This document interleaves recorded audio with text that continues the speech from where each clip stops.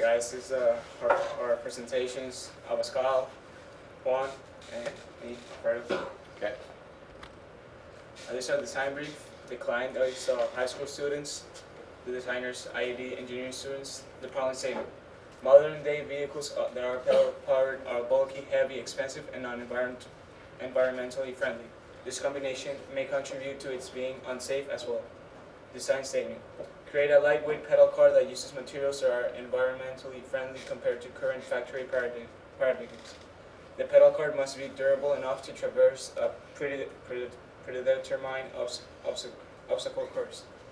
The constraints are PVC frame, rubber tires, pedal system, support up to 200 pounds, steering mechanism, and must be done by May 14th, and must have the ability to reduce its speed. You go back, this is good for everybody, and I'm not going to grade against this, but you're looking at the constraints, right? Can everybody hear me? Yeah. Okay. If you're looking at the constraints, we know number one is a constraint. Is number two a real constraint, or is that an internal constraint? It's like it has to be made out of tires. It has to be made out. Is that something that was given to you, or is that an We were internal? encouraged to use rubber tires. So what I would say is, don't make that a constraint. Make that a design statement thing. Understand the difference between a constraint and a design statement. A design statement is how you plan to design it. Okay? A constraint is something that you're limited to do. And having rubber wheels, you're not limited. That's a favorable a favorable component that you want from it. Does that make sense? Yes. Yeah. Support up to that I think is a legit thing. Steering mechanism, obviously, must be done, yes. The rest is, but number two, I just wanted to point that out, that would be something in your design. Will be made out of rubber wheels and whatever, we'll talk more about that. Yeah, but By the way, this design brief is not the most updated one. If you look at the one on the wall, remember we had decided on those constraints as a class. Then I sent this over to the period 3 class, and then they made some modification. Okay, and so that particular one, number 2, they had changed it. Instead of rubber tires, they just put wheels of some kind. Yeah, see, that's good. Okay, and where it says pedal system, they modified it. They said human-powered pedal system. Yeah. So that design brief is about a day earlier than the final one. That's great. That's good that you made the modifications. Okay, great. Yeah. Go continue. I'm sorry to interrupt. On the budget, we cross-reference the prices when we research. 3 wheels would be $60.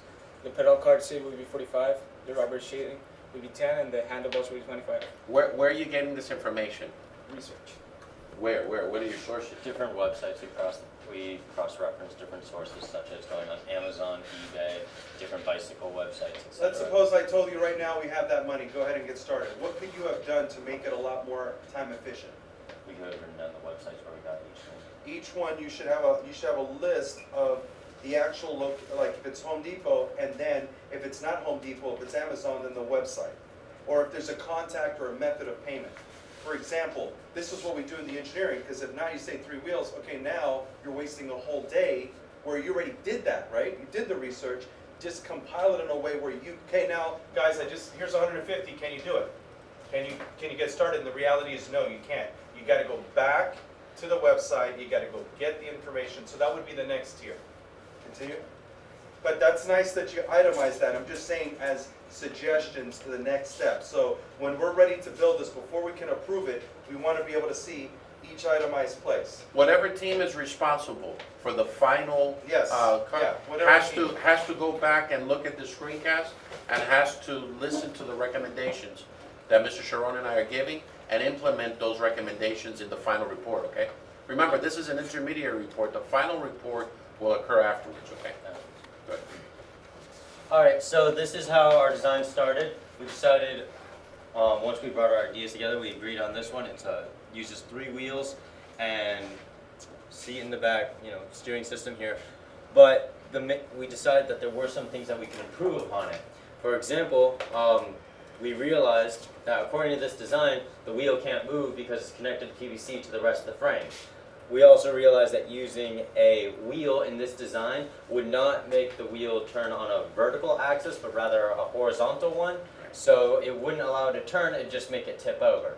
So we started with this, we started working from there. Obviously, as it says here, this is made out of PVC. We have the 3 tires, as said before, in the budget. And here, we also thought, how can we make this safer, especially since we are the marketing. One of the best things that we can do to market this is not only say how environmental it is, as we talked about as a class in the design statement, but also how we can make it safe and efficient for people of all ages. So, next slide, please. All right, here is it from a different point of view. We innovated it. This is our second design. Going a bit more, we added a different brake system, one that would be easier, such brake lever, yes. And we also added a frame, right, going across. Oh, we can't. Okay. I'm not sure why that's not working. I'm sorry. We decided that the most dangerous part of this whole cart will be the seat. So we decided to make it more secure by adding a frame around the seat out of PVC to make sure it's secure and in place. We also Do you have a drawing of that? Because I'm having trouble. It's Yeah, on the next one. yeah, it's kind of there. It's kind of the angle makes it a little hard to see. But and also we decided we needed to upgrade the turning. So Within the sketch, go back. I really like that sketch. Just darken the pedals so you can see it a little clearer. You see the word pedals? Yeah. Yeah, just from a standpoint of documentation, but very good. Continue. Oh, that brings up a good point, guys.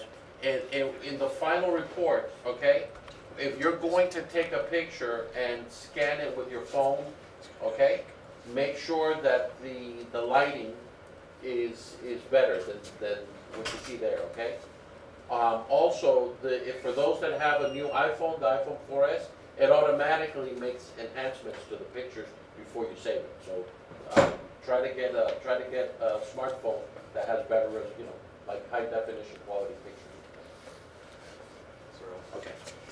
Go ahead, guys. next slide. This is the final design which we are proposing to you right now. You can see a little better how we have this frame going. We also upgraded the wheel to handlebars, average ones found on a bike. That we were thinking not to make out of PVC, but rather to actually buy it because we think we want the maximum not efficiency, but we want to make sure that it works at the best capability possible. We also, it's a little hard to see here because of the picture resolution, but we detached the front wheel from the rest of the frame. Instead, we've secured it to it, but we are attaching it directly to the steering. That way, as you turn, it does turn more on a vertical axis, and it won't just make the wheel turn horizontally and make you flip over it. Also, the brake system, which we're going to get to in a second, we upgraded it into a unique design to make it the safest way possible, because we realized a brake lever on one side would, instead of making you stop, would probably cause you to stop and then pivot. And he's going to take that from here. Can I say something? Who's the design team and construction team? In terms of talking about motion, just so that you can consider, being the marketing team, I like horizontal and vertical. I think that's good. But when you're talking about inventor and building, you want to use X, Y, and Z. Why do you think that's important? And if you're talking about motion this way, it's easier to understand. Secondly, remember, you have 3 dimensions. You have going across, up and down, and then the steering is really the Z. If you're thinking about it, right? It's actually the Z. So if you're doing inventor and you're trying to animate it, it's good to think in 3 dimensions. And you're using the vertical and horizontal, that's fine, but keep in mind if you're trying to communicate effectively with designers, it's probably not the most ideal because it's all relative, right, to what position you're starting at. Okay? Continue? Actually, go back a second, or you know what, go to the next one. We also decided to make it extra safe because, as the marketing team, we want to be able to pitch that to our crowd. We decided we should add reflective tape on it to different areas. It's extremely cheap. It's just another thing. Where is that? Where do you see it there? Right here. Okay. Go back to Right there. Oh, okay. So it's visible at night. Yeah. I really like you guys are definitely the marketing minds. I like the idea of the reflection. Okay, continue.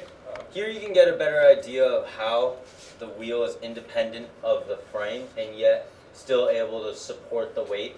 It's going to be on a shaft connecting to the steering right here. We are going to have it, this is going to be more for the construction team, how to secure the steering to the rest of the frame so that when you sit on it, it doesn't, break into two different parts, the front wheel and the rest.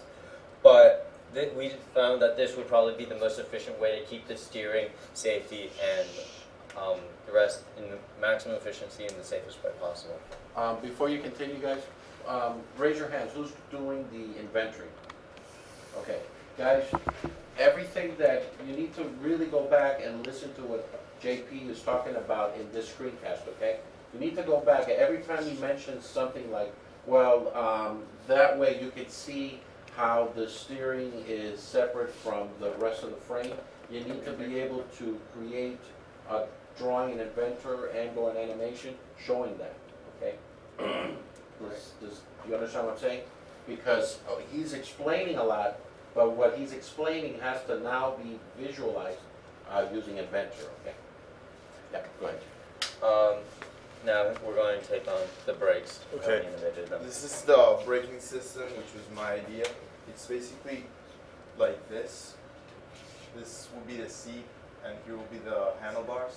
And it goes like this. You pull it, and this part goes down, and it has rubber here, and it touches the ground, so it stops. So it's kind of like hits the ground and stops when you pull it.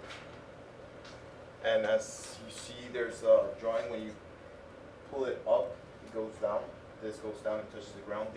This will be made out of rubber, so it will stop. The main difference here is that instead of having it go down on one side, it can stop the whole car, the entire momentum of the entire car rather than the momentum of one side or one set of wheels.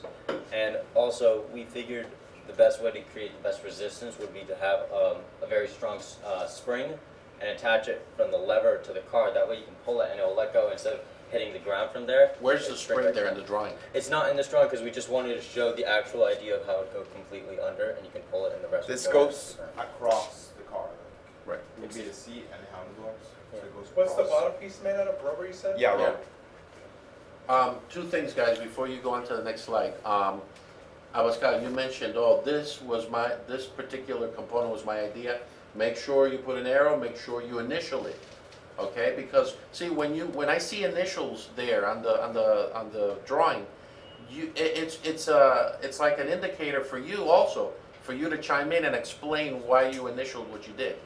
Like if you would have done like a spring thing there and initialed it, JP, right away you would have been able to discuss it. You understand what I'm saying? Yes. In other words, there's certain things of this drawing that are not there. If you would have included and initialed it, it would have made Well, we figured that out of our whole cart, this would probably be one of the most complex things to explain without a drawing, so we really wanted in this sketch to just really show how it's secure on both sides and how it's going to actually stop the entire momentum of the cart in the safest way possible. Okay, so then you're going to get together with the inventor people later and help them when they're doing this in inventor, right?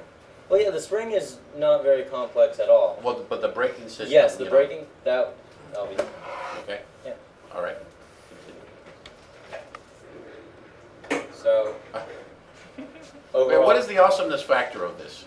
besides our awesome brake system, Yeah. it's still $30 under the entire budget. The budget just between us, you said, of $180. Right. It's still extra safe as we pitched, and our brakes are unique. Remember what I said, guys.